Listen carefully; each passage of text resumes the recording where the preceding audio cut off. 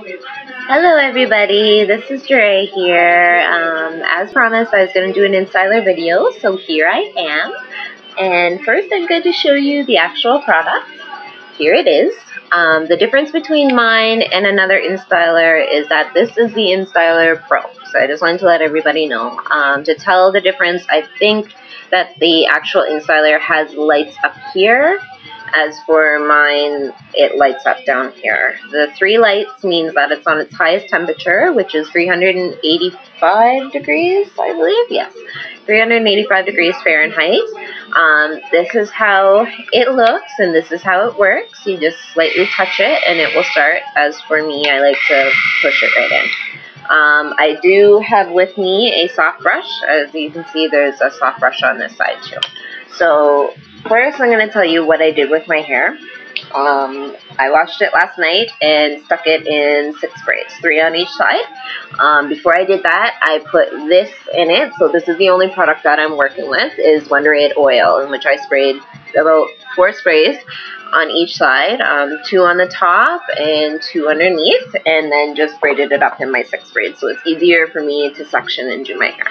As you can see, I've already started with 1 piece here, which is done, but I'm gonna show you the demo on the second piece here. So first I'm gonna take this piece, first I'm gonna actually pin this up or tie this up, because this might get in my way and it might be a problem. So, there we go. Sorry about the messy hair, but this is what my hair looks like overnight when it's in braids. So, I'm gonna pull it out of the elastic. Okay. And a couple of things about the Instyler. It does take about, I'd say, 5 minutes for it to heat up to its full potential. Those lights that I showed you earlier, those will actually flash until it's ready, and then it'll stay on solid. So I'm just going to comb these nets. Ouch, ouch, ouch. So I'm showing you the real thing, the real deal here, so that people don't think that it's fake. And no, I'm not getting paid to do this. Actually, I'm paying quite a bit of money for my Instyler because I bought it on the As Seen on TV. But however, I have heard that they are in Walmart and stuff like that. So I have a hair on my lip. Okay. So this is what my hair looks like after it's brushed out. Very, very poofy, pretty thick, yes. So what I'm going to do is I'm going to section it again, tie this piece up, we'll pin it up with a claw here.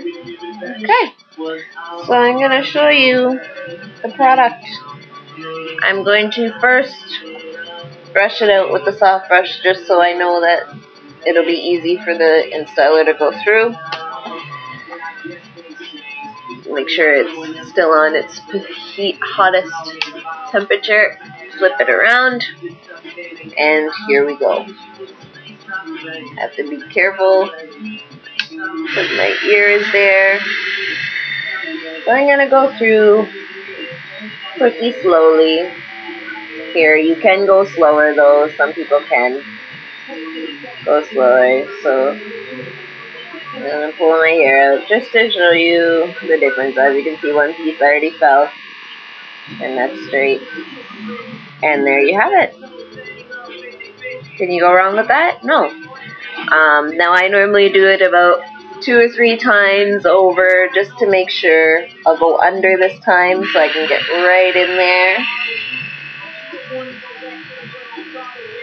And I'll pull it. There we go. Oops. Let me go loose. There it goes again. Gorgeous. See? And it makes your hair shiny. I don't know if you can see it. Yeah, you can see it a little bit, picture quality. But yeah, I'll go over it a couple times just to make sure that we have it really straight. Go both ways. As you can see, done and done. You often would think that the ball or the spinning thing would tangle your hair up, but surprisingly it doesn't, so that's good. One thing I will let you know is that it's not going to make your hair pin straight. It's going to make it more, I guess, flowy. It can blow in the wind, like this. Another thing I find is sometimes my hair gets a little staticky when I'm doing it, but that's about the only con. I love the Instyler. It allows me to do my hair quicker than I have ever been able to do it. Normally when I use my flat iron and straighten it, what I have to do is get out the shower, straight blow dry it, then put grease in it, and then do the actual flat ironing. So that whole process takes me about 3 hours to do, maybe 2.5, 3. So that was the demo here. Here you have it. Your hair flows very nicely. It's very extremely soft, so I would recommend it if you don't want your hair to be actually pin straight, or even just something to have on the side to be able, if you need to do your hair quickly. But that was it. I hope everybody enjoyed seeing that demo, as boring as it might have been. But yeah, I'll be in Nova Scotia soon, so all my Scotians, I'll see you at homecoming, and all my TO people, I'll see you sometime. Catch you on the flip side. Okay, bye everybody.